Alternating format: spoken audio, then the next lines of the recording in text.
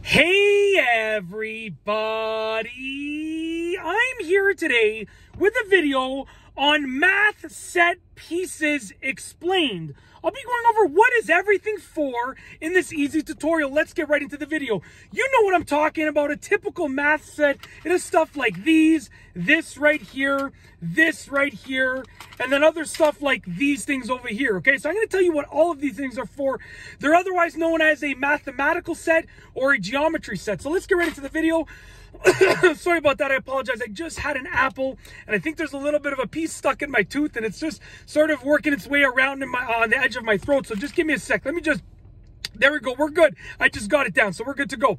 So essentially these right here are set squares. You're gonna find two set squares in most mathematical sets, okay? Now why are they called set squares? Well, the edge of them is a 90-degree angle, which makes them a perfect square. So if you need to corner off something or edge off something, you can use these, okay? Now there's two of them, so you can actually draw parallel lines or perpendicular lines. So you could draw parallel lines because, as you can see, if I put them both like this side and this side will be parallel as long as the bottoms are lined up on a straight edge, okay? Or perpendicular lines because I can just line this up and then this line would be perpendicular. Really, really straightforward.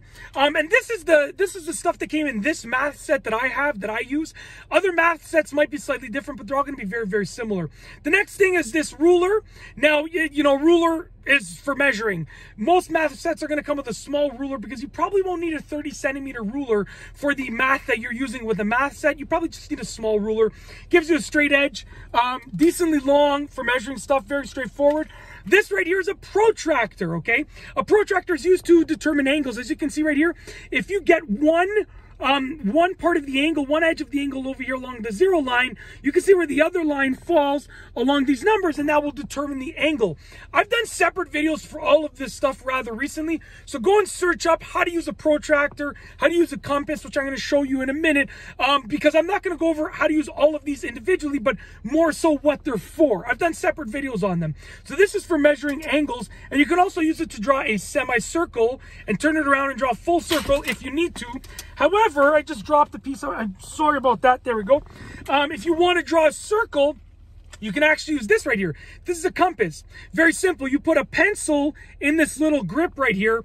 You put this little point on the center of where you want the circle to be, and you spin it, and you let your pencil's going to spin and draw a perfect circle. And you can make it bigger or smaller, and that's it. It's just going to draw a perfect circle just like that. Very, very easy to use. In addition, there's also probably going to be another type of protractor that you can use for a similar type of thing. Not exactly the same, but similar drawing a circle type of method. Okay, I'm going to lose this stuff over here. In addition, you might have a tracing tool. It depends on the math set. You know, you might have a tool that traces uppercase and lowercase letters and potentially even the numbers if you want to title things and stuff like that. And then you're probably going to have a sharpener. A sharpener is very straightforward. You twist the pencil in it and it sharpens the pencil. Very straightforward. But that's it. That is essentially all the stuff that came in this math set that I have. But, you know, there might be more things or fewer things in the math set that you're dealing with. But that's it. I mean, it's all going to be very, very similar. All used for geometry and various mathematical equations and stuff like that. And that's basically it. If you like this video, please be sure to give it a thumbs up. Let me know what you think down below as a comment. And, of course, be sure to subscribe for more great videos just like this one. And that's all I have for you today. Thanks for watching.